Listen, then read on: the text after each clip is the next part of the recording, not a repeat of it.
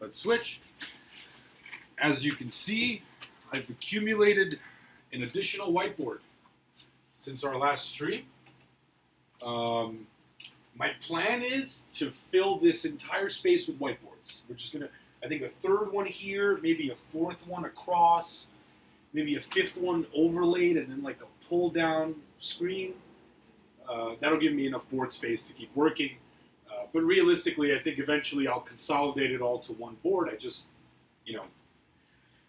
took 5 minutes to put this up. But this is going to be cool because here I can write what we're talking about today. So I'm Dennis the Professor, as you probably already know, since that's the name of the channel. And this is our second class together.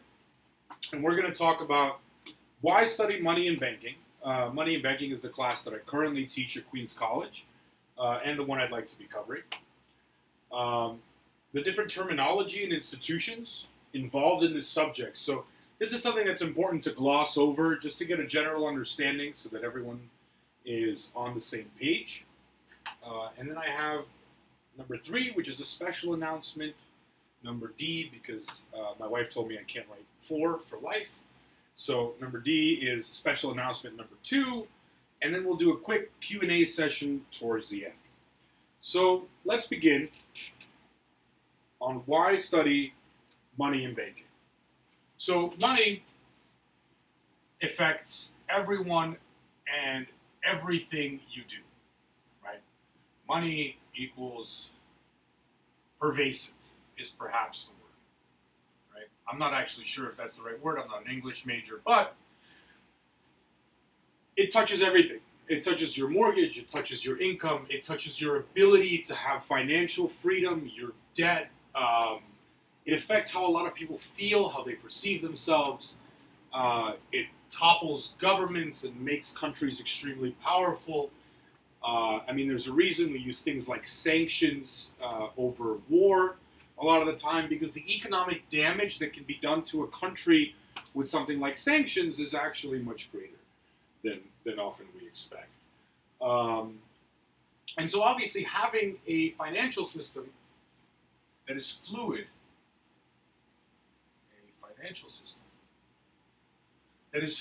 and well-functioning can make a big difference, right? So a financial system that's fluid and well-functioning makes sure that money is allocated correctly, right?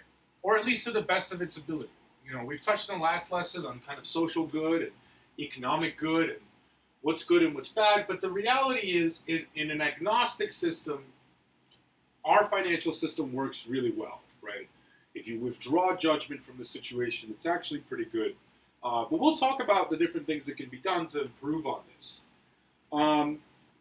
So my aim in teaching this class, and this is something that I've covered before, isn't only so that you understand financial institutions, right? Because inevitably, you'll end up dealing with financial institutions. As a matter of fact, I'm willing to bet that most of you deal with at least a few, probably credit card companies, probably banks, PayPal, even something like Patreon, right? Those are all financial institutions, right? I was actually going to write financial institutions again as the definition of financial institutions.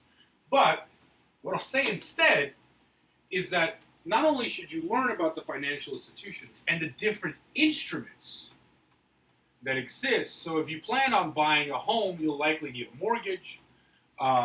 If you plan on starting a business, you'll likely need a loan. So it's important to see all of those different instruments. And finally, we're going to learn, most importantly, how to use them to your advantage, right? And this is important because it's no secret that many of these institutions will try to take advantage of you, right? So, that's kind of the general trend of where things have been going for a long time. Perhaps we're at a point where that's going to change, but in reality, the amount of financial tools and instruments available to you today is growing very, very quickly, right? So if you look at something like Robinhood, right? Robinhood is an investment app on your phone where you can buy and sell stocks without needing a brokerage account and entirely without paying fees, right? So this is actually pretty revolutionary considering that, you know, just a few years ago, you needed to be pretty financially well off to be able to afford to invest in things like stocks and bonds and derivatives, because the transaction fees were so high, you'd have to go ahead and invest a large chunk of money to erode the percentage of the transaction fees affected. So for example, if you were going to buy $10 worth of stocks, or even $100 worth of stocks, right? If you had to pay a $6 fee on top of that, right, your stock would need to increase by 6% for you to just break even. And a lot of the times you'd be charged another $6 fee to sell it.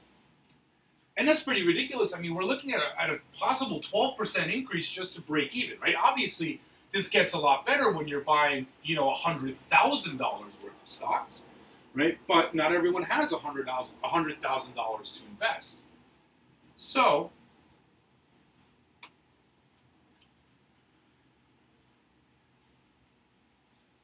the way money is moved around is through financial markets, right?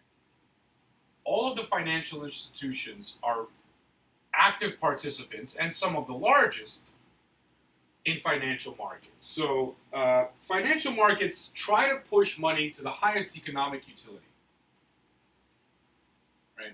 And although this sounds, and that's misspelled, but although this sounds difficult, or you know, particularly economic utility, or particularly hard to gauge, really, the money is going where it can earn the highest interest. Earn the highest interest, right? Because if money is just sitting still, that's not good for an economy, it's not good for people, because the reality is, if you have extra income coming in and you're putting it away somewhere, you want it to be earning you some interest. And someone else doesn't have the stash of income, or needs a loan, or needs some investment capital to build a new factory or create more jobs or whatever it is that they're doing.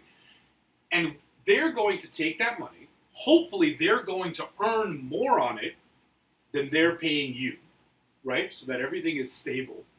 And we'll talk about why that instability takes over sometimes.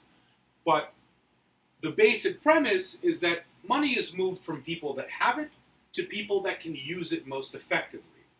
And then it's paid back to the people that have it in the first place. Now, you know, we can discuss in a later class all of the economic inequality that creates. But the fact of the matter is, a lot of the economic inequality that's non-systematic, right? So there's quite a big piece that's systematic, and we'll talk about why that happens and how that's likely to change in the future.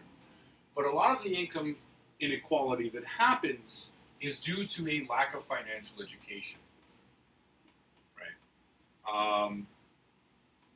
Simply put, some people have been wealthy for several generations, right? Or have had a relatively high income for several generations. So they have the accumulated knowledge necessary to go ahead and start leveraging these financial instruments. Whereas people with a first-time income and first-time savings often don't.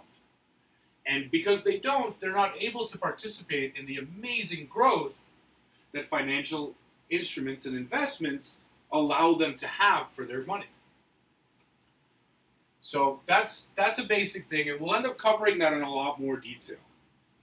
There's a couple of terms that are really important to know. So you'll often hear something called financial securities, right? Most often this will be referring to stocks, but in reality it doesn't have to be, right? One of the other things that it could be referring to is bonds, and even certain loans, right?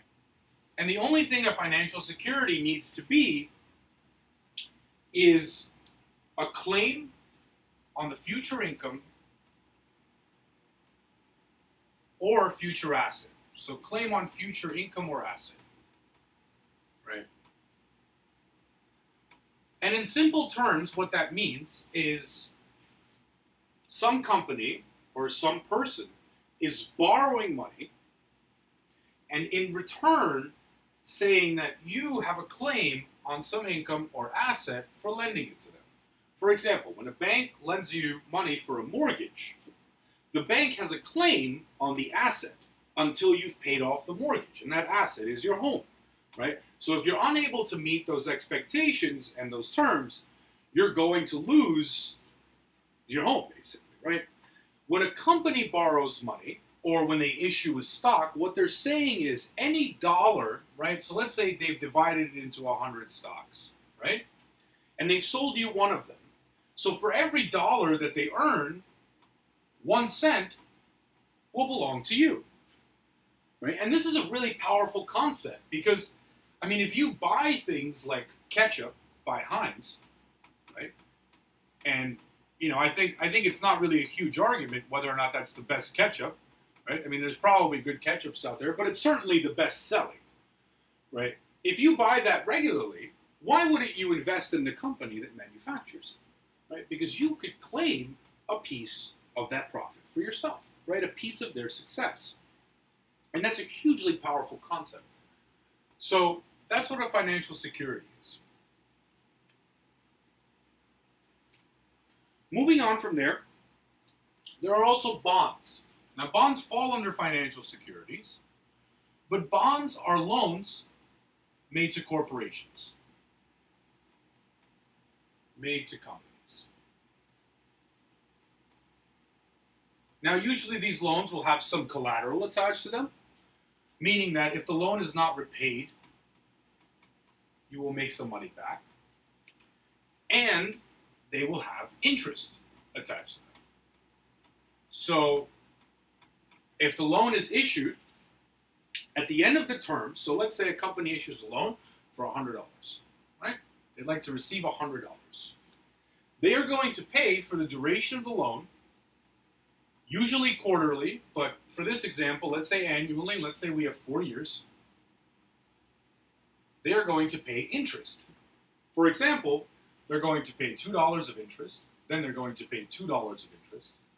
Finally, they'll pay another $2 of interest, now paying back $6 of the 100. And then, in the last term, they'll pay back the 100 and another $2 of interest. Right? So if you have funds to tie up, this is a great way to do it. Now, one of the ways that interest is determined is by perceived risk. Perceived risk. Right? So a company like Apple has relatively low perceived risk. Right? They have a lot of people in their ecosystem. They're working very hard to produce new products and you know, making a mess out of headphones, but low perceived risk. So they're able to borrow at a very low rate, especially since they're sitting on so much cash. And as we'll find out, cash is king. In all situations in finance, cash is absolutely king. However, if you keep too much money in cash, that's not really smart. If you've got no way to spend it or make more money out of it, usually the best way is to invest it somewhere else. So we'll figure out and we'll go through the process of determining an interest rate and how exactly to calculate what you're going to get back. But the important thing to understand is that nothing is for free, right? Nobody borrows money for free. And, well, just lose my eraser. I did. Where did I put it? Oh, here it is. Sorry about that. So, here's the eraser. Cash is king, risk. Right. So this brings us to an important concept in finance. And the important concept in finance is the time value of money. Time value of money.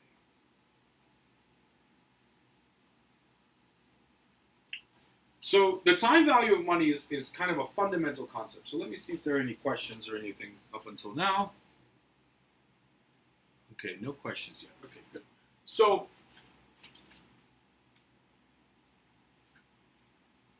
in finance, the basic concept is the time value of money. And this idea stems from the fact that if I borrowed $1 from you today, and I gave it back to you in 10 minutes, you probably didn't have many opportunities to spend that dollar, right? So if I give you back a single dollar, things aren't all that bad, right? Now, if I borrowed a dollar from you today, and then I gave it back to you in 1 year, right, you may have had many opportunities to spend that dollar. As a matter of fact, the opportunities you've had to spend that dollar may have even been, let me stand on this side, may have even given you the chance to make more money, right? So perhaps you could have invested that dollar somewhere else and made $1.10. So when I ask you to borrow a dollar, you're going to say, hey, you know, I've got this opportunity to make $1.10. If you make me a better offer, then I'll lend it to you. And this time value of money thing is actually really important because fundamentally, even if you don't have an investment opportunity, you have to consider inflation, right? Inflation is a powerful force because if you could buy a loaf of bread 30 years ago for a nickel, and I don't know that that's the actual price, but something leads me to believe that that's relatively close, or maybe not 30 years ago, maybe longer, but the point is, once upon a time you could buy it for a nickel, and today it costs you $3. If you lent me that nickel, and then I gave you back a nickel, you'd feel pretty ripped off, because now you can't buy anything, right? So, this fundamental concept of time value of money means that fundamentally, $1 is worth more today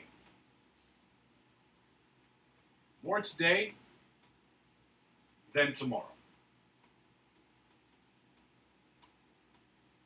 And this is going to be why, whenever money is lent or moved around from one group to another, there's going to be interest, right? The way we account for this is interest. That's what we charge. Now, I'd actually love to cover a topic that I'm not deeply versed in, but I think it's one that's very important to cover, and that's Islamic finance. Now, as you can imagine, there's actually quite a few religions that consider interest usury, right? And Islamic finance has structured in a way where there's no interest. They've done away with that concept of interest.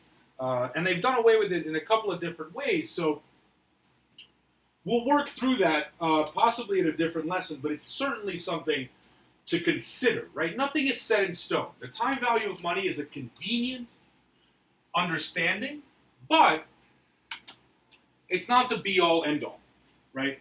What I mean is, if you had no investment opportunity and there was no inflation, then time value of money goes right out the window, right? Because you could spend $1 today, but if you didn't spend it, nothing would happen.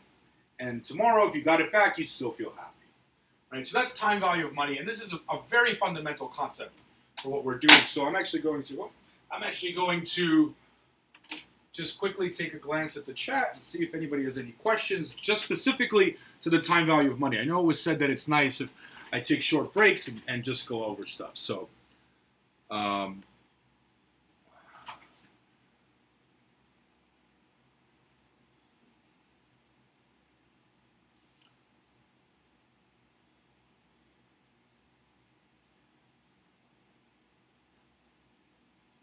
okay, it doesn't look like there's any questions. Looks like there's a question about integrals. And change over time, that's the right answer, basically. Very good. Okay, so back to the lesson. So time value of money. Now this lesson is going to be, like I said before, it's going to be relatively dry. Or surface level. It's going to be a surface level lesson because we need to be familiar with all of these concepts if we're going to be using them rather often. And I'll often go back to them and go over them. So one thing that you've probably heard on the news is bear and bull markets, right? So, you know, if the markets are going down, it's considered a bear market or full of bears. And if the market is going up, it's considered a bull market. Now, there's some economic definition for how many weeks certain things have to be happening for this to be true, but we're not going to go into that because that's I mean, fundamentally not a really important distinction. What we are going to go into is actually why they're called bear and bull markets. So a bear market is specifically that, because when bears attack, and I can't draw, so I'm sorry, I can't draw a bear. But if you can imagine a bear, bears attack down, right? When they're trying to eat you, they attack down. Whereas bulls will charge and attack up, right? So that's a great way to remember what a bear market is and a bull market is, and that is my best imitation of a bear and a bull, and I will never be doing it again. So that's that. If you saw it, you saw it, and now you know. Next, financial institutions. Okay, so this one is a bit big, right? Because there's not just banks, although recent deregulation may make it so that it's mostly banks. But there's not just banks. There's actually quite a few different financial institutions. The first, of course, like I said, is banks. Right? So banks, traditionally, banks will take an income from you, any savings that you have or anything like that, and they will lend it out to people that need it. Right? So people that want to start a company or pay off their debts or do whatever, or expand their company or hire more employees, will borrow that money from the bank and work through it, right? And they'll earn some interest and give some back to you. Traditionally, this is the business model for banks, right? Interest earned for you and for the bank. Now, the reason banks are able to do this better than me and you is quite simple, really. So if anyone came up to me and said, hey, I'd like to borrow $10,000 because I want to start a company, even if I have $10,000, I'd have to go hire a lawyer to draft up a contract, right? Now, that's going to cost me something, so I have to pass on that cost. So all of a sudden, I have to charge more interest to even break even, right? Banks, however, can minimize transaction costs, right? So minimize transaction costs. And this is an important distinction because it allows, because it allows for banks to lend on a relatively large scale and very quickly to smaller groups of people or smaller amounts. The second thing is research, right? I'm going to be completely honest with you. I love pizza, but I have no idea how to run a pizza shop. No clue. I have no clue if you need more bread or more money to hire employees or 25 chairs or 33 chairs, or if it matters if you have booths or not, or what kind of soda you're selling. I have no idea. Banks, however, because they lend to so many pizzerias, don't even need to know. What they can estimate is the risk and the risk of failure, right? So pizzerias in this case are actually a pretty bad example because the failure rate for new restaurants is something like 90% in the first 3 years, right? First 3 years.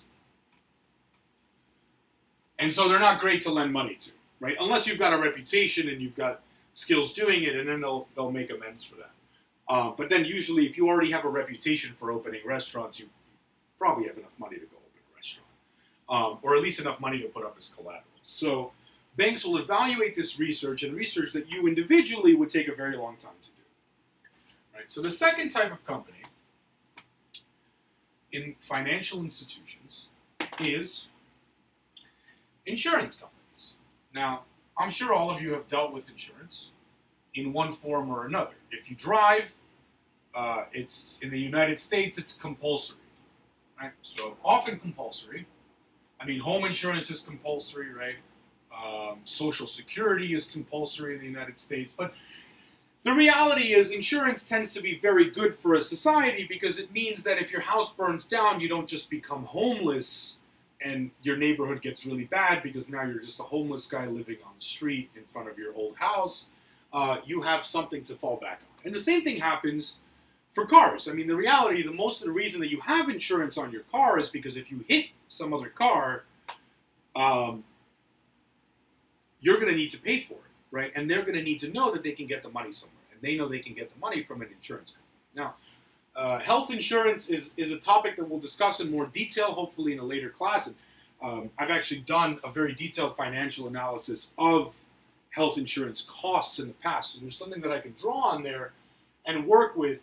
But what you need to know for now is that insurance companies, they take in premiums, right? So they charge you some amount of money every month for having insurance, every 6 months, whatever, however it is you choose to pay.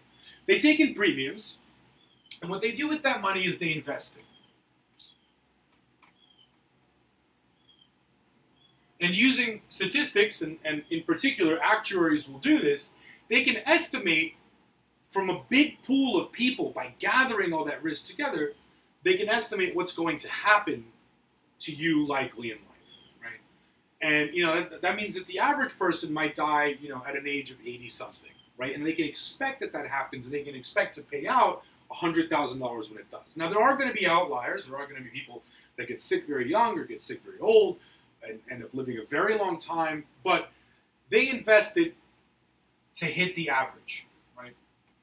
And as an institution, they have a unique advantage in doing this because they can pool so many people together. So you in particular might not know where you're going to fall on this spectrum of life and when you're going to need insurance, but an insurance company knows that there's a bell curve, and that they need to prepare for the most likely scenarios. And that these scenarios will iron themselves out. They'll balance themselves out most of the time. We'll talk about what pitfalls have happened in the past and how this has been wrong, but the reality is that's simply what insurance companies do, and it's the basics of insurance. Next. Oh, gotta be careful with this eraser. Next. So insurance companies. After that, we'll talk about mutual funds. Mutual funds are a recent invention, and they work in a very interesting way. So if you wanted to invest in the stock market, let's say you're just like gung-ho about the future of Tesla. Right? So you want to put your money into Tesla, you know, and maybe that opinion has changed more recently due to the news, but let's say you want to put your money in Tesla. You really believe that Elon Musk is going to be buying it at $400 a share and so on and so forth, and you want to make a big amount of money. The reality is, if Elon Musk's totally nuts and just loses it tomorrow due to the sleep deprivation and whatever else he deals with running 3 companies, you might lose your entire investment. So this isn't really smart, right? What you want to do is you want to diversify. So you want to have some money in different sectors. You want to have money in the auto industry. You want to have money in the energy sector. You want to have money in the real estate investment trusts. You want to have money all over the economy so that you're growing at a general pace. And traditionally what's been shown is that, you know, the growth of the S&P 500, which is a major index, is actually better than the growth of investors that pick individual stocks.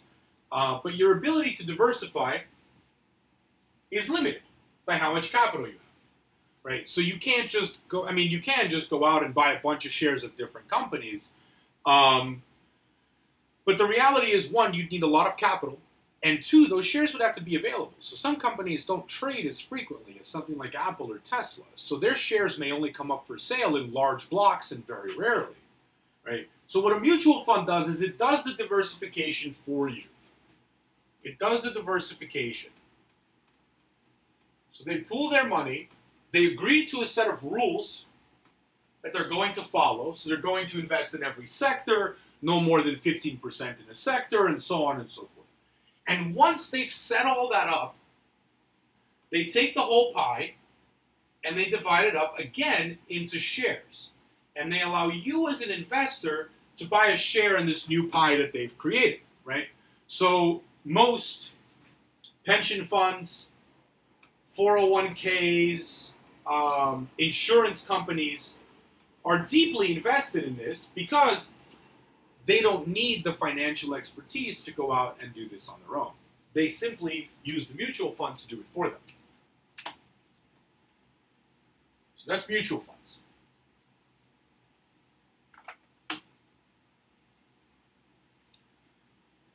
So after mutual funds, we have investment banks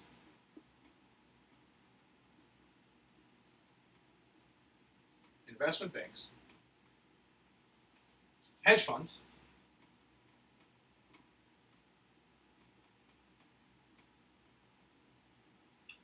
venture capital,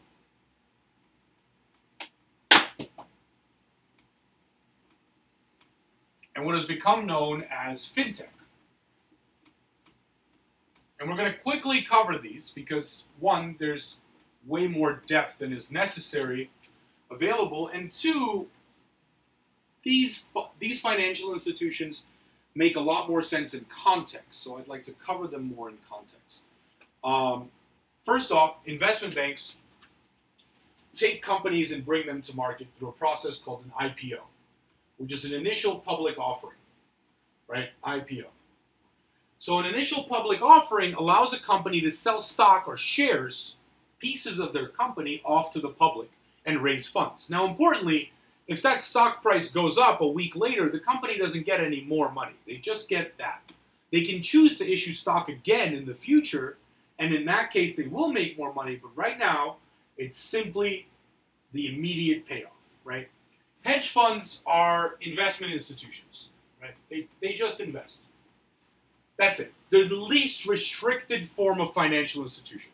They can get involved in just about any deal. They get involved in hostile takeovers. As a matter of fact, in the last century, most of the colorful stories in finance have come out of hedge funds because of their unrestricted access to the financial system. Venture capital, as you've probably heard, handles investments for startups. Right? So startups are all the rage, but if you really think about it, every company was at one point a startup. That's just the case because no one started with an established company yet. So every company is a startup. Venture capital takes on the risk by pooling their money and investing into many startups in an industry where they have special knowledge. So banks think this is too risky. It's too risky. But venture capital believes, and is often right, that if you invest in 100 companies and only one of them is worth so much more, you have a great opportunity. And finally, fintech. And fintech is just anything that allows you to participate in finance more quickly. So PayPal, right? Robinhood. There's a new app that I don't remember the name of that allows you to buy fraction of shares or automatically invest parts of your income as it comes in. But those are available to you, and those are going to keep growing. They're going to change the landscape and hopefully divide up the pie of what big institutions currently do by adding more data, more automation to this process. So we'll cover a lot of fintech companies actually in this class, but for the time being, it's important just to know what they are. So before I move on to the next section, I just want to double check if anybody has any questions.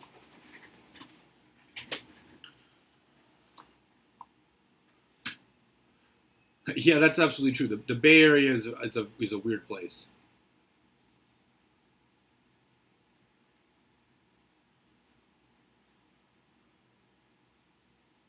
We'll actually cover derivatives, hopefully. So I would love to cover that in the future.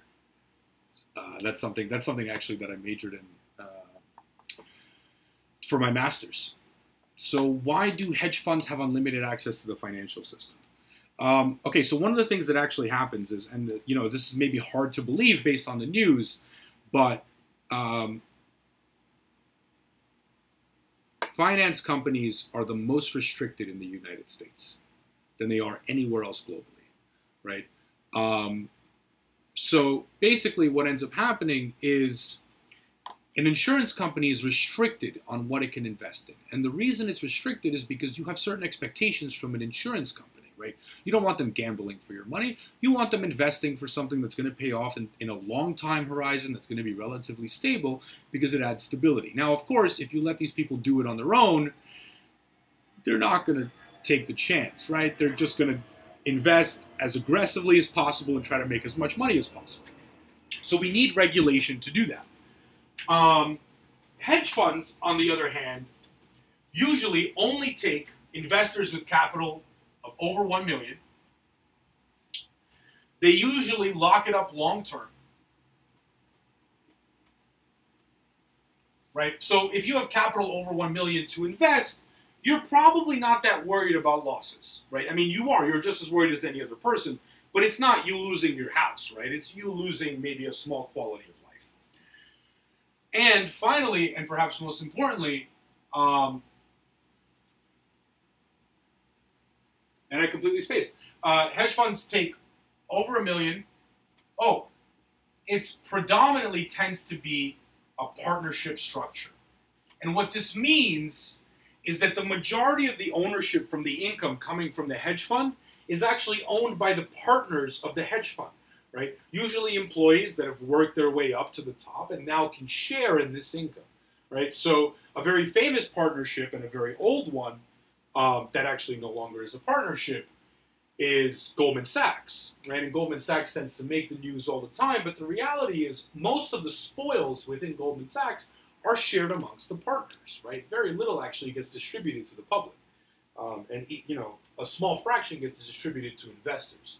So the reason they're unrestricted is because the people that are investing in these funds are not at high risk for their capital, right? So if you have home insurance, you're probably worried about losing your home. If you have $1 million laying around, you're probably not particularly worried, right? You probably have other assets and so on and so forth. They actually also fall into the realm of accredited investors, right, which are considered more able to take risk and better to understand it. And really, I don't know if that's entirely true, but what they can do is they can afford to have someone figure out the risk for them, right? To have someone figure it out.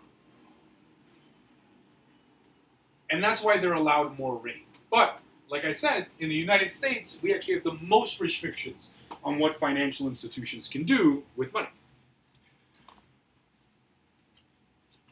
So those are the financial institutions. And I mean, there are others, savings and loans and so on and so forth. And we'll go into them. But those are the major ones that generally you'll have to consider and that we'll be talking about in this class. Okay, so financial institutions move money around. That's great, right? So we're moving money around, and now we have to start thinking, okay, so as a country, how do we check the effectiveness of this movement, right?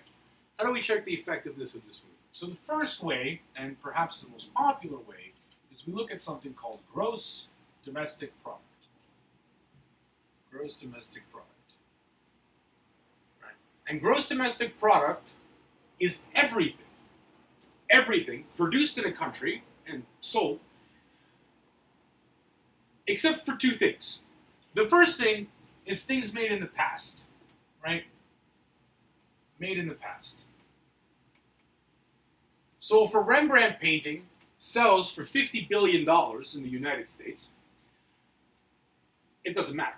That doesn't affect our GDP because that's already been accounted for once. Right? If you could just keep reselling things, that would be a problem. And two is stocks and bonds and generally financial instruments. But we'll stick to stocks and bonds. Right? And the reason this is because you're participating in the actual system of moving money around. So someone is taking that money and hopefully producing something with it. If they're not producing something with it, that's a problem. So one of the thoughts I actually had when writing this lesson was that this is an interesting incentive for planned, and I don't know how to spell this word for the life of me, but you'll understand the word obsolescence. We'll pretend that that's the way to spell it, okay? You guys just have to believe me, right? But, I mean, this basically means that, you know, you buy an iPhone and then, you know, within a year, it's just not doing anything anymore. It's been updated to hell. All the hardware sucks. It just sucks. It's just meant to break down, right? I heard a great story about somebody that had a washing machine, called up the company, and they were like, hey, you know, it's been 6 months and it broke down. And they were like, oh, yeah, these usually break down in about 6 months, right? So if this is great for GDP, right? Because you go out and you buy more labor to fix it, you buy more washing machines, you buy more whatever, yeah, it's really not great for consumers. And so this is one of the things that you're going to have to learn to think about abstractly in terms of what is the method or the way that we measure something. How does that affect the way we plan our policy and the way we work through things, right? So this is really something to consider. But gross domestic product is generally measured on a nation-to-nation basis, and in general, we want gross domestic product increasing because that means things are getting better, right? It's important to consider this number in two ways, right? First, there's nominal and real GDP, right? Nominal and real GDP. Right? So one of the ways, so if you imagine this system and you were trying to make your gross domestic product as high as possible, the quickest way to do it is just print more money, right? So if a loaf of bread cost $1 yesterday and it costs $500 today, suddenly you sell one loaf of bread and your GDP is 500 times as high. That's what real GDP adjusts for. Real GDP is less inflation, right? Now, the way we track inflation is with CPI. CPI is a consumer price index, right? And generally what we do is we take a basket, and I'm going to draw a terrible basket. That's an acorn, your basket, right? We take a basket of goods, a washing machine, maybe some rugs, some food, a car, some gas, right? We take that basket of things that people generally buy, and we say, okay, well, what was it worth last year? Well, last year we could have bought everything for $95. Okay, great. This year, we can only buy it for $97, right? So that means that we've lost $2 to inflation, right? $2 just disappeared because we still need the same basket. Now, we're going to go into this in more detail in a different lesson, but CPI has been grossly abused, right? Grossly abused by economists and predominantly by the government, because the government ties a lot of things to CPI. For example, income of government employees, or your retirement funds if you're a government employee, or budgets and things like that, right? So when you tie things to CPI, you have a very big incentive to only keep goods that are not increasing in price too much, right? So we're not putting iPhones in here. That's a fact.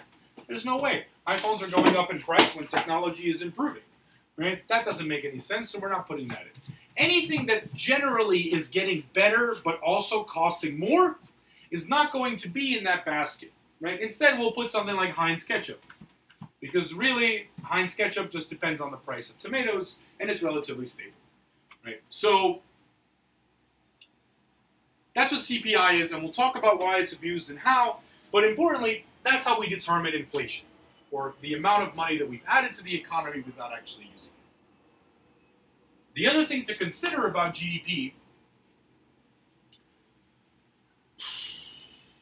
I don't remember. So it's adjusted for inflation. Oh, the other thing to consider about GDP, and perhaps an interesting replacement for CPI, are the two things I'm going to touch on. The first is that, well, let's start with the replacement for CPI. So as a replacement for CPI, you can look something up called the Hamburger Index. Hamburger Index. And what this is I'm going to have to glue that eraser. And what this is the cost of a hamburger in different countries across the world, right? A McDonald's hamburger. And what this tells you is a relative price level amongst countries, and it's usually very closely related to their GDP. The second thing to consider is per capita GDP. Per capita GDP, right? And this is important for quality of life. So, for example, if 10 people live in your country and your gross domestic product is 1,000 people, that leaves $100 per person, right? That's a pretty good deal. Now, let's say we were just looking at GDP, even inflation-adjusted GDP, and our GDP the next year was 1,500. Looks like we had 50% growth. I mean, that's a little absurd, but we had 50% growth, right? Excuse me, this is dollars. We had 50% growth, but let's say we actually have 30 people now. That's problematic because it means the general standard of living has gone down by 50%. And this is an important thing to keep an eye on. Right? This is a very important thing to keep an eye on because what's important isn't how much a country is making. It's how much the individuals in that country have divided amongst them. And we can talk about how that number is even more skewed when you consider how much wealth is concentrated. And we'll talk about the concentration of wealth. That's actually a topic I'm sure a lot of you are very passionate about and interested in because, let's be honest, most of you are not in that group where the concentration of wealth is, right? And for as long as that is the case, we are going to have people interested in creating greater equality. And I think that is to the benefit of the financial system. We'll talk about various methods historically that have been used, and we'll talk about various methods that we might see in the future, like basic income and the economic impact of those things. So now that I've covered GDP, I'm going to take another minute, sit down, let you guys ask any questions. Yeah, I don't like the eraser either. It's son of a bitch eraser. So if you guys have any questions, I'm going to spend about a minute here. Yeah.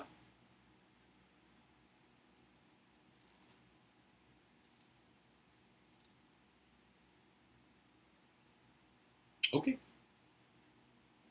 Doesn't look like there are any questions at this time. So I'll take a second. I'm going to try to come up with a better system for that because I'd rather, I was actually speaking to someone. Oh, question. Are there any metrics commonly used to measure the quality of life in people? That's a good question. I don't have an answer to that question. The quality of life. So how would we determine the quality of life? Because we could put something like this together, right? So that's probably like access to education, right? Access to social mobility, access to stuff like that. I'm sure there is a metric, but the thing is, once again, it's going to very much depend on your quality of life. Excuse me, on your measurement. Is the ability to never work for a day because I have social income a high quality of life, or is a high quality of life the freedom to pursue whatever venture I feel like pursuing, right? America's pretty far down, right? And I speak from an American context, but America's pretty far down in education, for example, in public education at least. And hopefully we can make a change there globally, but it's pretty far down. But on the other side, it is the third best place in the world to start a business in terms of the complexity and ease, which means ability to get financing, ability to get money to invest in your business, ability to have space, right? So your quality of life really depends on your goals. In general, I think most economists would point to the fact that having more money just equals more quality of life, and maybe that's true to a degree. But quality of life is a very finicky subject in terms of how you define it. But if you guys like, one of the lessons we can try to put something together. I'll try to write this down later. But one of the lessons we can try to put something together and then measure quality of life. We'll actually just pull up some statistics that are publicly available, and a lot of them are doctored in terms of outside of most countries that report their data transparently. But we'll work through that, and I would love to actually put something together like that. So that's quality of life, right? Okay, so next section. Okay, one of the things we're going to talk about in this class is budget and debt. No, excuse me, budget and trade. Surplus and deficit. Surplus and deficit. I'm not going to go into much detail on this now because we don't have the context to go over it yet. But deficit, not always bad. Surplus, not always good. Okay? If we're running a deficit, that doesn't mean that's the best thing ever. So for example, imagine if you were living every day, just living your life, and you could borrow $1 million at 0% interest. Now, if if you're living in this world, right, there is no reason for you to not run a deficit. There's no downside. There's absolutely no downside. I mean, unless you take the money and burn it, you've got nothing to lose. You're basically getting a free $1 million. And sometimes, especially during economic crises, the government is in a situation where it can basically borrow billions of dollars at no interest because all the other financial assets are so unsafe. And we'll go into government financial assets, but that's a great time to run a deficit because what we're doing is with that deficit, hopefully what the government is doing with that deficit is building roads or general infrastructure, creating jobs, investing in R&D, maybe rescuing banks, and we'll talk about that whole situation in 2008 and before that in the savings and loan crisis. But hopefully they're using this money. So this is a fantastic time to run a deficit. Now, on the other hand, if we have no domestic investment whatsoever, so it's not that there's nothing left to build, it's just that whatever we build is going to basically take our people from earning $10 a year to $10 a year, right? It's not a drastic increase, right? They're not going to really notice it. But if we take our money and lend it to another country that has a better use for it, we can do that. And that's actually the China-US relationship at this point, right? So China can lend us money because their marginal improvements are not that huge. And they understand that having more money down the line is going to allow them to do more. So they're lending it to us because we have a great way of doing it. As a matter of fact, the way to think about surplus and deficits and the general macroeconomic situation is very similar to the small scale. Some people have money that they're not using due to high income or savings or whatever it is, and some people need money. And so governments will run surpluses and deficits. We'll talk about more what ends up happening to a lot of these countries and how things tend to resolve themselves or how they have resolved themselves in the past.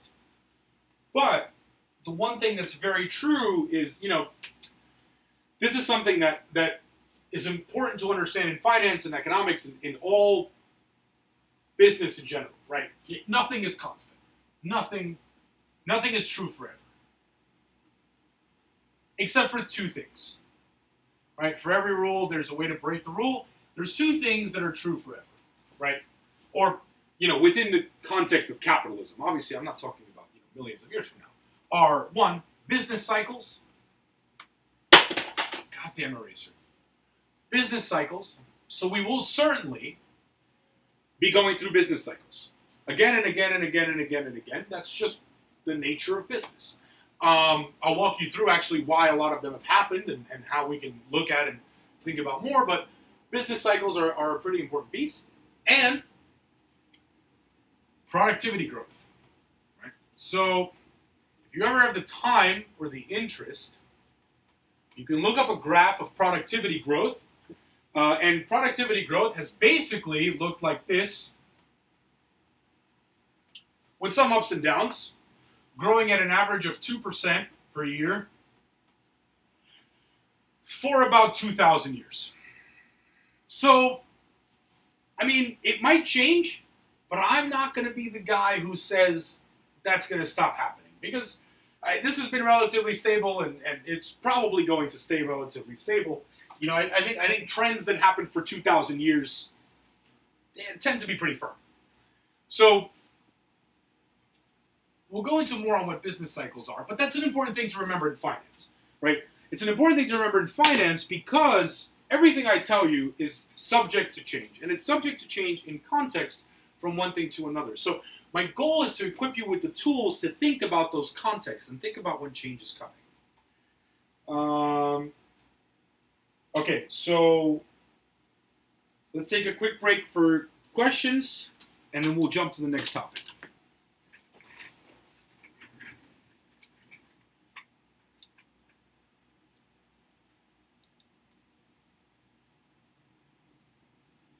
Yes, absolutely. There is a rule for which there is not a way to break the rule. That is absolutely it.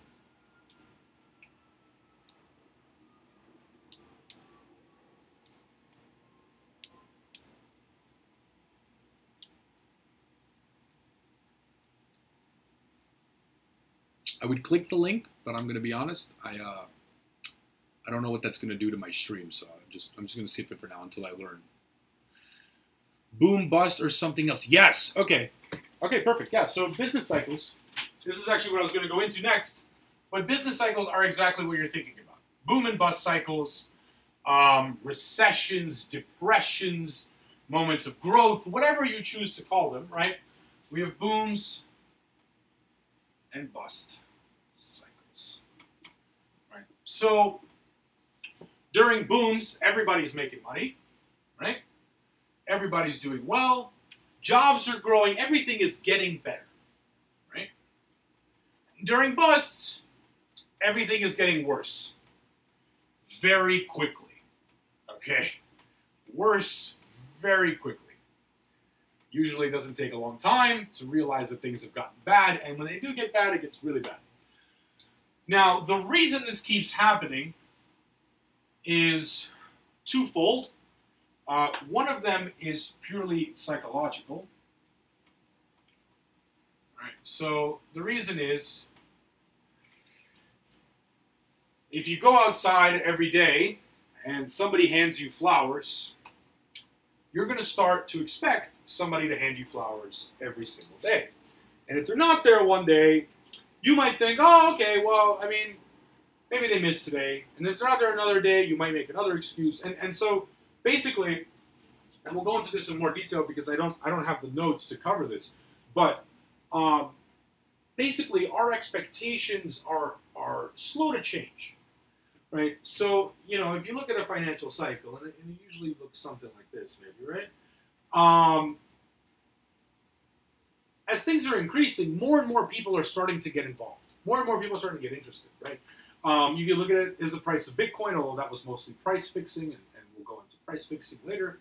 But things are generally getting better. And when things are getting better, people tend to believe and commit as though things are going to keep getting better. Now, that's never the case, of course, and things eventually get worse, but no one knows exactly when they get worse. So what happens is we're basically playing a game of hot potato, right? A company will borrow money to build a factory, right? They'll build a factory. It's a huge success because they're producing something people need, right? Over here. Their profits are growing, right? So they're able to borrow more money to build another factory because they figured, well, I mean, it's working, right? We might as well. Their profits are growing again, right? But the bank is charging them more interest. From here to here, we're charging more interest, okay? Finally, the bank charges them interest over here. Suddenly, people are like, you know, I've had a lot of your product, but recently I lost my job, or things are getting tough, or I've been thinking about saving for a house, and I'm not going to buy as much of it. So all of a sudden, the company starts taking a loss on this last factory. They're having trouble repaying the bank. As the bank's funds tend to dry up, they tend to restrict lending even more. As they restrict lending, we start going into a down cycle, right? And we have various monetary tools, and we'll actually cover those in a great amount of detail so that you understand what it is that we can do with them. But until that point, we basically keep going as though things are good. Because imagine the contrary, right? Imagine if you were the competitor, right? And as the competitor, you decided that the financial crisis was going to happen right over here. So you stopped investing, right? All of a sudden, your competitor has overtaken you because they chose to risk it one more time, right? In the long term, you might win. But as we'll find out, in capitalism and predominantly in business in the United States today, we are not driven by a long-term perspective. We are driven by a very short-term perspective. And that brings us to the second reason, and perhaps the most powerful reason that we'll discuss, is incentives. Okay? So, the most recent financial crisis emanated from the United States, right? It emanated from the United States, and it emanated particularly from the real estate sector and from bad mortgages. We'll go into a whole class on what happened because it was such a mess and tangle. And we'll cover actually a few financial crises so that you can understand what's happening. But poor incentives drive bad behavior, It's as simple as that. Nobody needs to call up their buddies and say, hey, we're going to screw all these people on mortgages. All they need to say is, we're going to pay you more commission every time you close a mortgage, right? And all of a sudden, all of these salespeople, not considering in the macro context what they're doing, start giving out more mortgages on lower credit, right? Because things start to look like they're going to be good forever. And I'm not going to keep touching on those details, but that's the basics of business cycles, and we'll go into a lot of detail. But you should know that they are as sure as anything has been in capitalism so far. One more thing to remember, since you are an international audience, is Americans tend to have this closed perspective on financial crises, right? And what I mean is, when Americans talk about a financial crisis, they'll say, oh, it was the savings and loan crisis. You know, so these were smaller banks, and they had concentrated risk, right? And that's what happened to them, right? But, as I learned very quickly, people in France don't think it was the savings and loan crisis. They think it was an American crisis, right? It was a crisis in the American financial system that spread and hit everybody, right? Same thing with the mortgage-backed security crisis, right? The people abroad think, well, that's an American crisis. And that's an important thing to consider, because I see a lot of people speculating nowadays on, well, we're overdue for a financial crisis, it's been over a decade, and so on and so forth. And they're always looking at American sources, and I don't actually think that needs to be true, right? I think something powerful like the breakup of the EU, right? A poor transfer of power in China, inflation in real estate prices on global investment properties, right? All of those things could cause a financial crisis. And so all of those things should be considered. So it's important, and I think it's fitting that we're teaching this class to an international audience and that we're all studying together, because it's important to have a global perspective when you're talking about finance. So, okay, one more minute for questions, and then we'll get on to the next topic. Let me get my glasses on here. What are we learning? Oh, we are learning, okay, class number 2. Right now we're learning why study money in banking, and more particularly the terminology in institutions. Yeah, predominantly. So we're basically taking economics and we're saying what we're going to do with them. Is Bitcoin considered a company? Bitcoin is a lifestyle. Yeah, well, to some people it really is. I mean, I've heard some ridiculous things about what people are doing to get more Bitcoin. As in, they could get loans from private banks. No, there's no. So Bitcoin couldn't get loans from private banks because Bitcoin is a currency. Bitcoin is a currency. So I actually, in the previous lesson, I covered currencies, and I think it's a big. It is a big topic. But I will have a specific lecture set up for Bitcoin in general, and I would love to go into that and go into more about the technology and kind of the impact it's going to have on the financial system, because I think anybody that thinks that it's not going to have an impact is way off point. It might not be Bitcoin in particular, but cryptocurrencies and that technology is here to stay. So we'll see, but it is not considered a company. I'm going to figure out whatever's going on with the light here. Are all these lessons going to be saved? And if yes, what? Yes. So they will be in the VOD section of the Twitch channel for as long as they're going to be there. And I will be uploading them to YouTube and labeling them appropriately. I'm going to try to make them as searchable as possible. But for the time being, that's the simplest solution I've come up with. Hopefully I can come up with something a little more advanced so that you can jump to specific topics or specific conversations. But for now, I'm going to be uploading them as is straight to YouTube. So you can find them there, and they're under the same name, Dennis the Professor. I'm amazed that that name wasn't taken. But maybe there's not a lot of Dennises that are professors. Who knows? So, okay, we've talked about budget surplus and deficits. Financial crises. So this is a big one. One of the things we're going to cover in a great amount of detail in this class is monetary policy, the central bank, and the Federal Reserve. Now, besides being the center of quite a few conspiracy theories, the Federal Reserve actually plays a pretty big role in our economy, as does the central bank, and as does monetary policy. Actually, they're all very, very, very closely connected, and they're responsible for slightly different things. So, monetary policy has to do with a couple of different issues, right? At first, monetary policy has to do with the money supply. The money supply. So, the easiest way I found to illustrate the money supply is the following, and it's perhaps the reason that a commodity-based currency didn't work, right? So imagine if you've got a pie of pizza, just awesome looking. I'm not that great at drawing pizza, but that's pizza, okay? It's got pepperonis on it and stuff. This is very important. This is like, I think this is a pizza that's high enough quality that Rob would like it.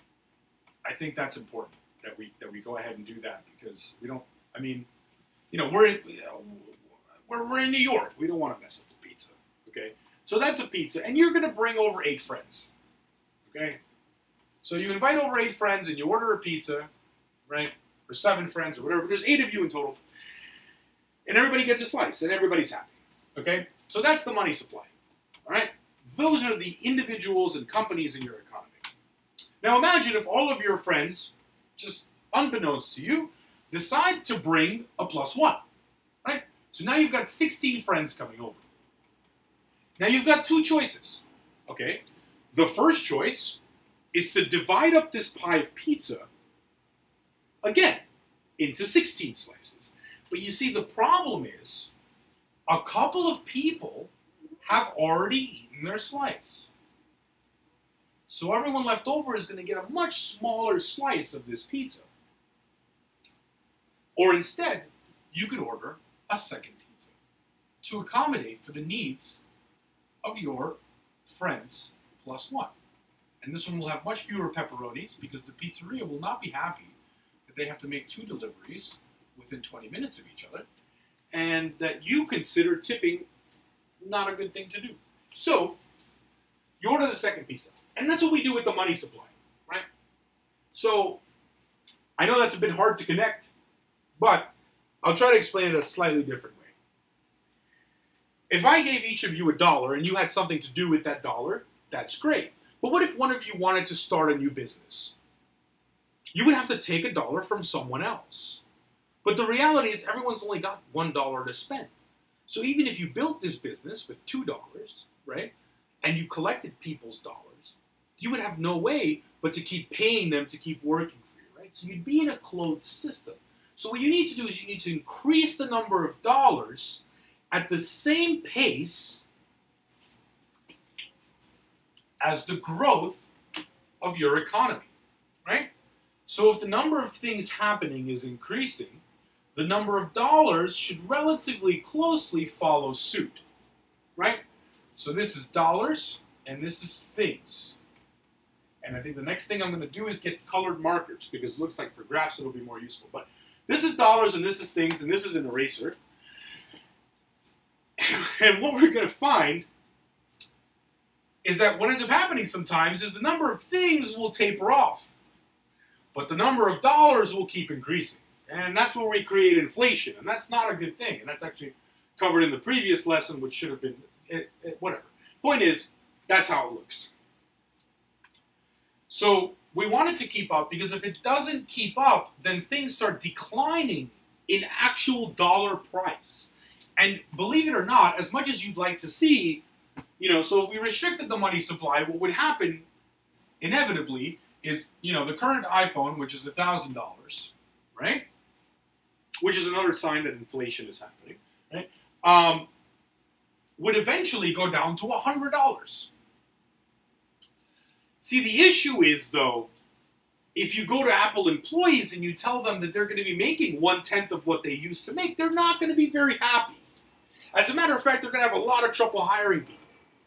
And, you know, what if Apple doesn't adjust fast enough? what if pizzerias adjust first because they're better able to hire college students? All of a sudden, everybody's priced out of Apple. So what you get is a contraction in the economy. And that's something that we call deflation.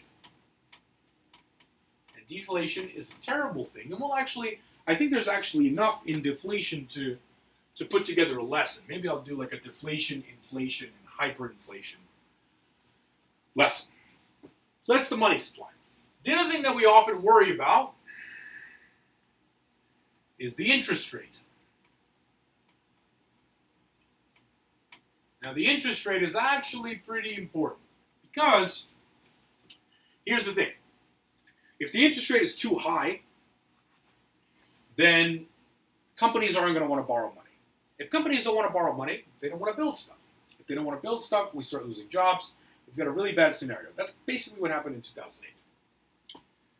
This happens when the perceived risk is too high. Perceived risk is high. Or the money supply is too high. So although your savings account may be earning 10% interest, inflation is eating away most of that. And so people aren't really tempted to go build and make stuff if they have to keep increasing prices because they understand that this situation can't last forever. So one of the things that the Federal Reserve does is it controls interest rates. Now, it's important to note that they control interest rates, and so they tend to communicate in a veiled way that they will be doing this regularly. Right? So in a veiled way, I mean, not necessarily it's a big secret, but they'll be like, well, we're targeting increasing it 0.25% every quarter. Right? So it'll go up 0.25 to 0.5 to 0.75, and this is relatively predictable. And this actually does something really interesting in the economy. Right? Because if I know that tomorrow the interest rate is going to increase, and therefore my borrowing prices will increase, I'm more likely to borrow right now. Right? So if you accelerate this curve too quickly, you'll have too many people borrowing way too early and then defaulting down the line. If you accelerate it too slowly, you have another problem, right? So if you accelerate this curve super slowly, so it goes from 0.05 to 0.10 to 0.15, right? All of a sudden, people are disinterested on when to borrow, right? So in general, the Federal Reserve will work to do this. Now, why do we even do monetary policy, right? So I mean, there's plenty of people out there, more in recent history, that have said, well, let the markets do what they do best, right? Or give them market freedom. Now, I mean, you can imagine, hopefully, why this is a terrible idea, because in general, people are pretty self-interested, but market freedom. So that's a great concept and a good idea, but the fact of the matter is, the Great Depression, if we had not taken measures to institute things like the FDIC, which ensures your deposits at banks and prevents bank runs and so on and so forth, exist in order to shorten times of depression, right? So yes, eventually everything will correct itself, right? And I don't remember the economist that said this, is a very famous economist, but he said that yes, eventually it'll correct itself, but eventually we'll also all be dead. Right? So it's better to live now and correct things almost brute force than wait forever and just end up dying before it ever happens. Right? So that's where government intervention into markets is an extremely important thing to do, and basically why it happens. And we'll talk about, once again, different scenarios and different contexts, but the important thing to know is that it does happen and that it will keep happening and that it's probably a very good thing. All right, a few more questions while I take a look here at our next topic of choice.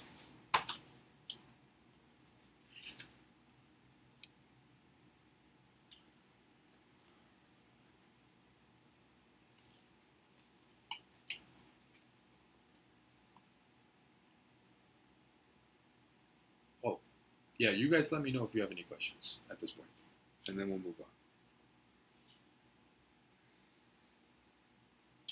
There's actually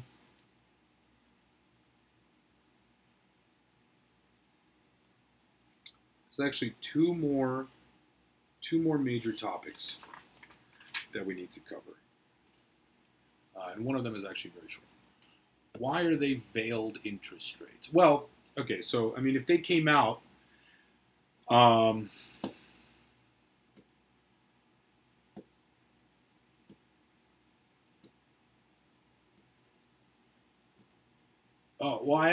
so one thing at a time.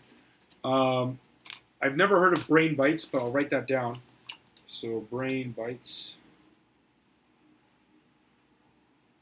I'll write that down and definitely take a look. Thank you very much for that suggestion, Stealth. Apple them. Why are they veiled interest rates? So basically, the Fed wants the opportunity, because none of us know the future, right? So when they're making a prediction that's going 1 year into the future, and they're saying, okay, we'll do it around here and probably around here, they want the freedom to adjust this as they see new data, right? So if they just made this prediction and decided, okay, well, you know, we're going to do this regardless of what's happening, they could very well cause what we talked about earlier, which is they could cause the economy to overheat, right? Or they could cause it to grow too slowly, right? Both creating problems. So they want the freedom to be able to adjust, which is why when they communicate to the investment community, they give them a general idea of what they're seeing now and leaving it open so that they can make changes. That's the reason that the interest rates and interest rate changes are generally veiled until they're actually announced. Yeah. Okay. So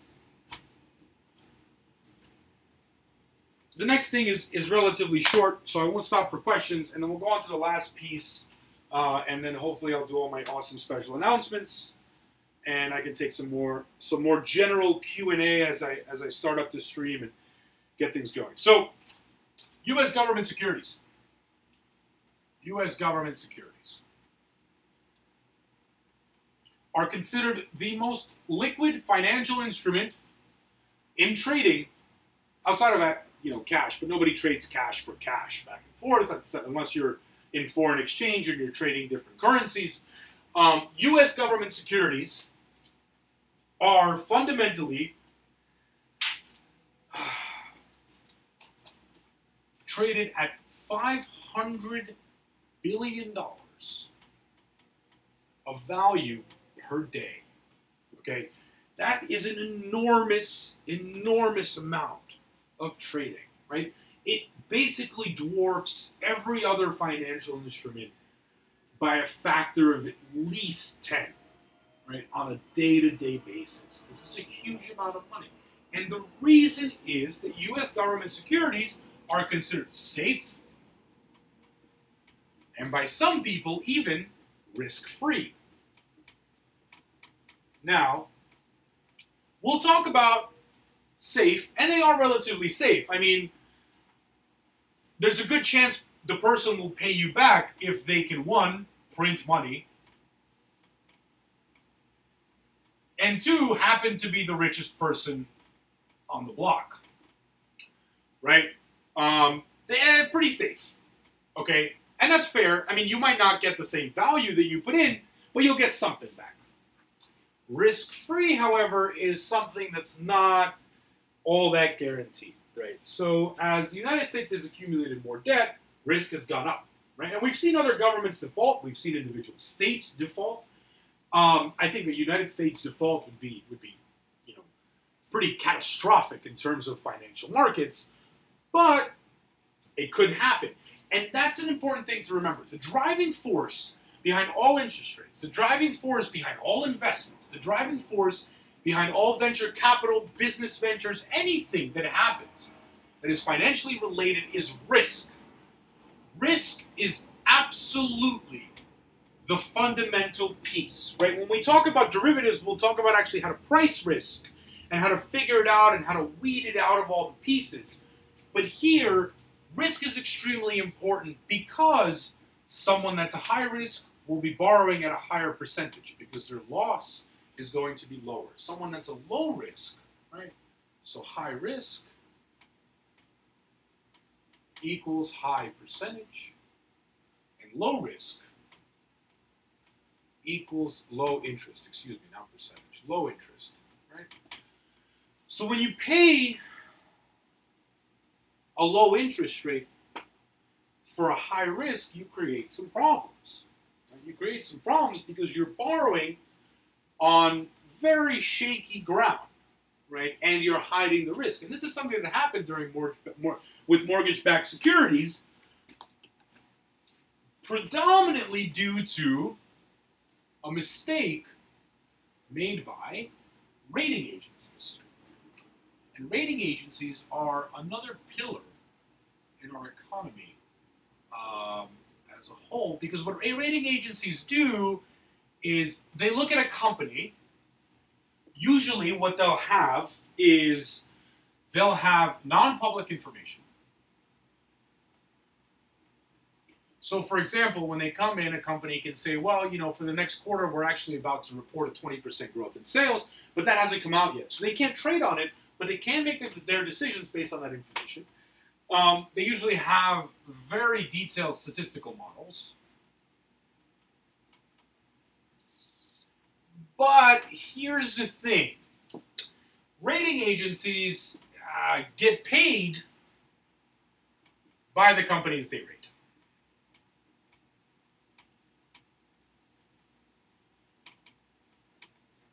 Now, this isn't all of the money that they make. They make other money from publishing reports and so on and so forth, but fundamentally, and this used to be even worse, right? So somebody that used to come in and say, okay, well, I'm going to give your company a rating, and I'm going to say it's from somewhere between A and D, for example, right? And there's different rating systems. We might touch on that, but it's less important.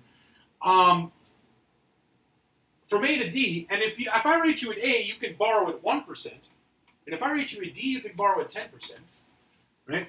And then companies used to be able to come up to the person giving them this rating and say, hey, I'm really glad that you gave us a C. Today, I'd actually like to send you on a vacation to the Bahamas as a great thank you. Right? And of course, when you come back next quarter and they send you on vacation again, I mean, you know, you're coming home and you're like, well, family, we're going to go to Hawaii. Yay, that's awesome. If you come in and you have to give them a lower rating, you're going to consider whether or not you want to go on vacation that year. And so, you tend to inflate ratings. This has been done away with. They're actually not even allowed to accept a box of chocolates now. However, we'll talk about separation and cross-contamination between financial institutions and how that can be truly disastrous for the things that we do.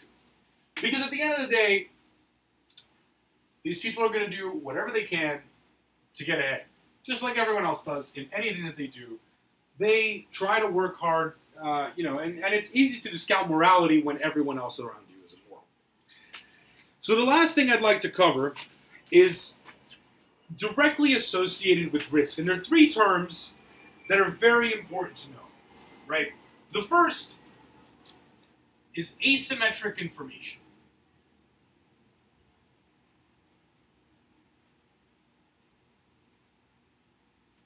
Asymmetric information, right? So asymmetric information is the following. We do not have the same understanding of what's actually going to happen if you lend me money. So for example, if I go to a bank and I say, I'd like to open a pizza shop, and really I just have a bad gambling problem, they don't know. They don't know. They can check and they can do a lot of due diligence, but the reality is they really don't know, right? As a matter of fact, if I come up to you and I say, well, I'm an extremely successful businessman and a billionaire, and I say, would you lend me $10,000? I mean, you're probably not going to try to take my word for it. You're going to try to check. But if you do take my word, that's asymmetric information, right? So, financial institutions try to prevent you from taking advantage of asymmetric information. Regulators try to prevent financial institutions from taking advantage of asymmetric information. And so we've got this whole big soup, but the reality is that's just the world that we live in. Information is naturally asymmetric.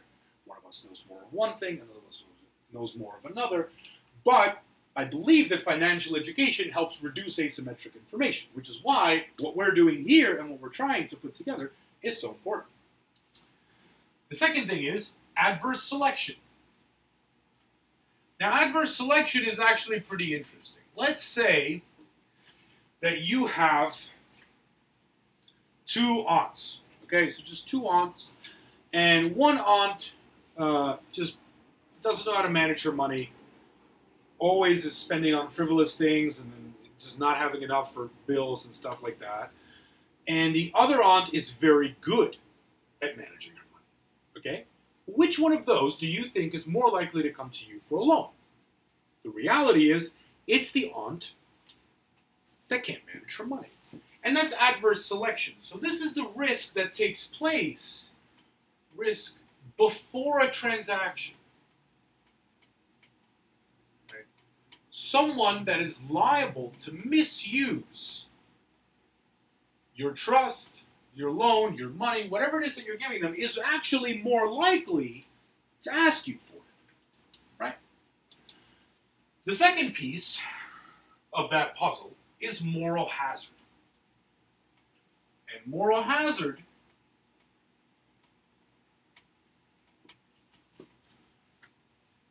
is after a transaction. So it's risk after a transaction. I'll give you a great example, okay? Let's say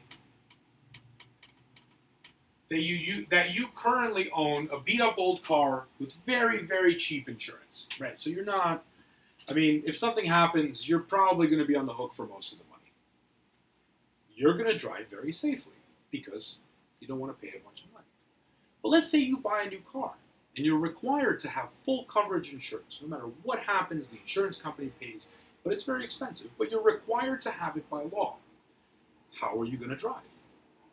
You may actually, and it's been shown, drive worse after you've gotten the insurance because you have less to lose now.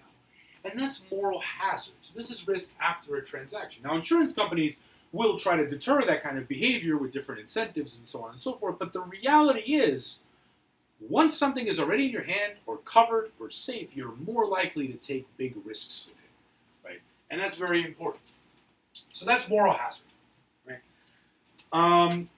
In general, and I'll reiterate this from the beginning of the class, as we wrap up here and as I stop for questions, is we're going to be learning all this. And a lot of this is relatively broad, non-specific. You know, you have to use your imagination a lot to kind of piece together all these things. But they're going to affect every single one of you directly throughout your life for the rest of your life. There's no getting away with it. I don't care if you're extremely rich. I don't care if you're extremely poor. The financial system will affect you no matter what you do. And that's an important thing to remember because it's going to matter. And that's why we're learning this. We're learning this not only so that you understand what's happening in the financial system, but so that you can take advantage of it to your benefit specifically, and so that you can avoid it taking advantage of you, right? So that's why we're learning this. Okay, so I'm going to stop for 1 minute just to answer questions on what I just covered, and then I'll go to the special announcements. So we'll leave the big Q&A for after special announcements because I'm sure you guys will have more questions. So just what I covered, are there any questions?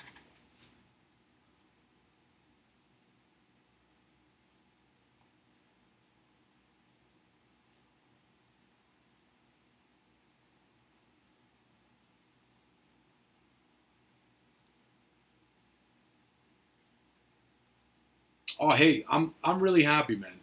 Oh, green! Holy moly! I can't really see the colors all that well yet because I think I have it in dark mode. I gotta, mess around with all this stuff. But I'm really glad you enjoy it. I'm really happy about that. I really, I try to put my soul into the teaching as much as I can. And I love this topic. This is something that I've learned for a long time. So, I hope you stick around, and I hope you get something out of it that's interesting. And I'm always open to feedback. So there's always ways I can improve. I know, professors tend to be a little bit like set in their ways or whatever, but I really want to just get better at this and get better at delivering this information to you guys. So, okay, it doesn't